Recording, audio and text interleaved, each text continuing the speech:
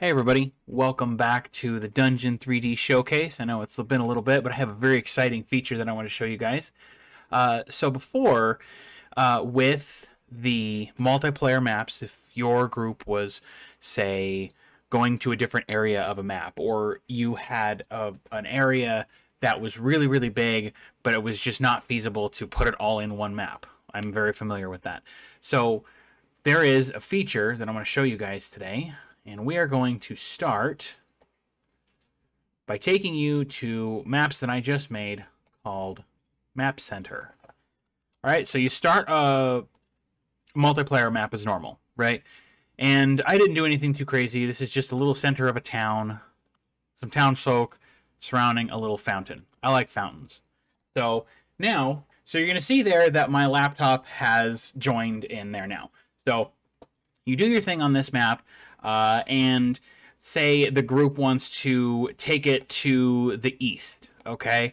So if you go down here to the right-hand side, right-hand corner, where it has this load button right by the sheets, there's a little drop down here.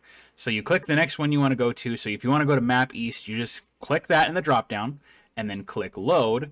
What it will do is it will take your party, your players, your group, and put them in a loading screen.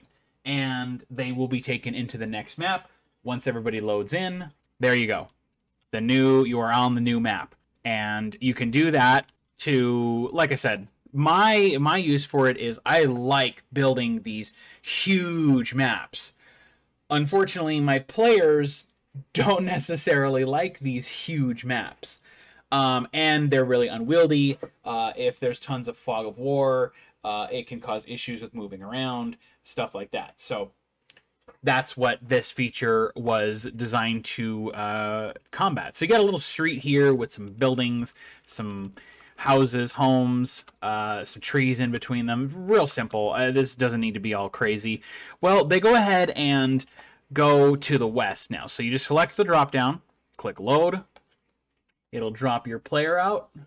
And then it will basically start loading it. Takes you to the load screen like you see there.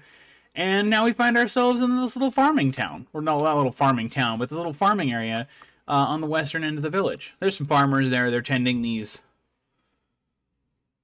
cabbages. We'll call them cabbages. I don't know. Tending these little cabbages, and you'll see there that the laptop has joined with me.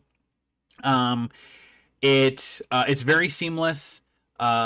We've had it with groups of 5 where we just kind of pop into a new map. It's super helpful. It has made it so that when you have these big maps, you don't have to either shrink it down and then be like, okay, let me load up the next map. And then you load up the next map and be like, okay, everybody come back in. This makes that whole transition process seamless, smooth. It's easy.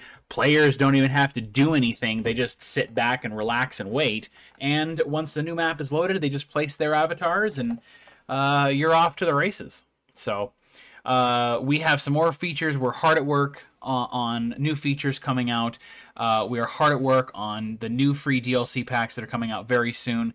And expect more of these videos and a new series starting very soon. So thank you guys so much for watching, and keep building.